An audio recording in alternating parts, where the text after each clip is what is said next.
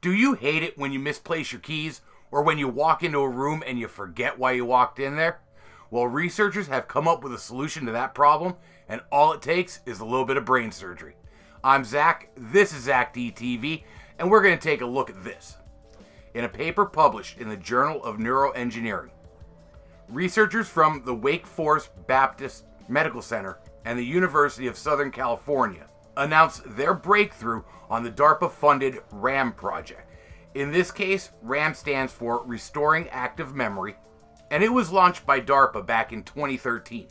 The goal of the RAM program is to help restore memory in people who've been through debilitating injuries, people who were in car accidents, military coming back from overseas with injuries. They want to help epileptics and people with Alzheimer's, all those other diseases too that can cause a decrease in your ability to remember what's going on in the world around you. The researchers in this group were focusing on what's called episodic memory. That's the stuff you only need to remember for a little bit of time, like where you put your car keys, or what you ate for breakfast, or things like that. The little things that don't take actual learning, like what you learn in school, which is known as a reference memory. And they decided to focus on that type of memory because it is the most common memory loss in people with brain damage and Alzheimer's. And it's the memory that you really need to function in your day-to-day existence. For this trial, the researchers enrolled 15 patients that already had surgically implanted electrodes in their brain. These were patients suffering from epilepsy, and they are using these electrodes to do a brain mapping to try to figure out where their seizures originated at. So how the project works is they took extremely precise recordings of the neural patterns that were displayed when a person was looking at an image on screen. And these images were extremely simple, like a colored block. It wasn't anything meant to trick you, just to see where that memory was stored, what was activated. Then after a few seconds, the screen would go black, 5 images would pop up.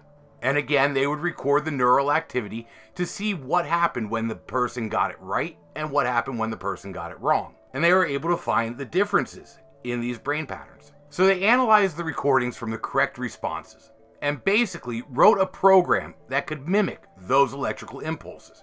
So then in the second part of the test, when they were having the patient recall the block they had seen previously, they would fire those electrical signals into the hippocampus, and it would improve the test subject's ability to recall the object they were looking for by 37%.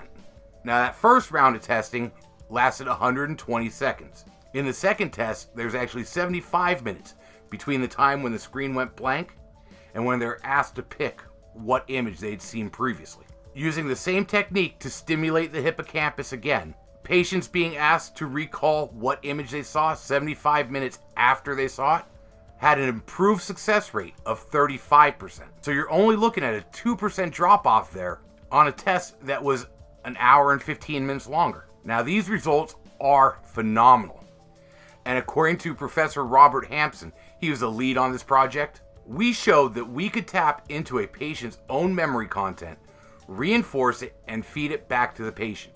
Even when a person's memory is impaired, it is possible to identify the neural firing patterns that indicate correct memory formation and separate them from the patterns that are incorrect.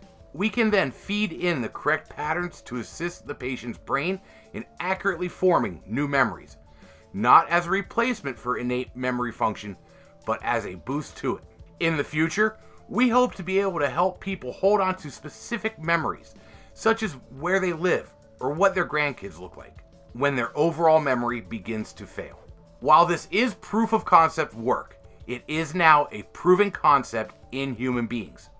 There's no word on how long it will take before this becomes publicly available, but I have a feeling we could be seeing these installed in humans within the next 10 years. So now, my question to you.